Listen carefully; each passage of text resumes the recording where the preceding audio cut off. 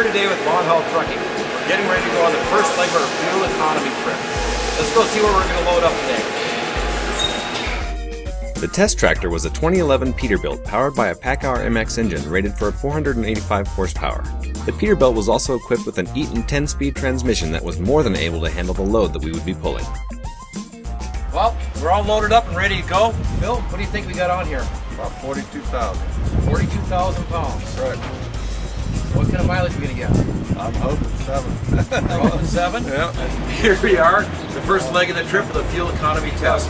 Both tanks are filled exactly the same on this truck. From here on, we've got roughly 400 miles to go, and we'll start the second leg of the trip. With the tractor loaded, we headed out. Our test officially began after fueling up in Ridgeway, and from there we headed toward Chicago with the goal of shutting down in Rochelle, Illinois for the night.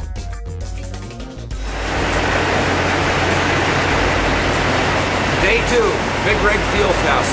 Today we're going to find some proof. Now we have a basis of what our standard fuel economy is without the tuner.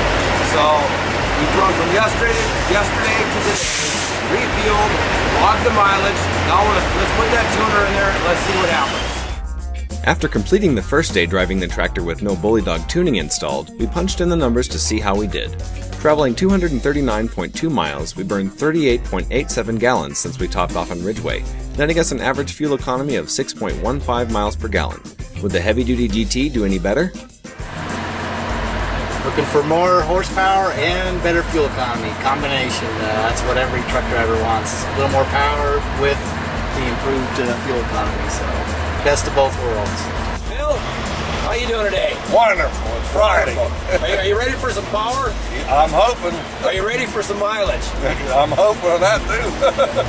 So, you can see over here, we got that unit set in there. The next leg of our trip would take us from Rochelle, Illinois, all the way to our destination in Wheeling, West Virginia.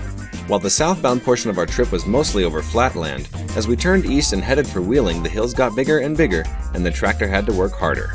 After pulling into Wheeling, we filled up one last time and crunched the final numbers. After traveling 595.4 miles, we had used 79.86 gallons of fuel. Doing the math, that gave us an average fuel economy of 7.46 miles per gallon. The heavy-duty GT came through with a fuel economy gain of 1.31 miles per gallon, an improvement of almost 18%. What do you think? It was awesome. It was awesome. Get a little more power? Oh yes. Yeah. Felt good on the hill. Tuned up a little bit. Oh yeah. Felt good. Felt good. We got the numbers we're looking for. Yeah. Well, you know what? We want to thank you for all your help. Thank you. It's been a good ride. Yes, thank you. Thank you very much.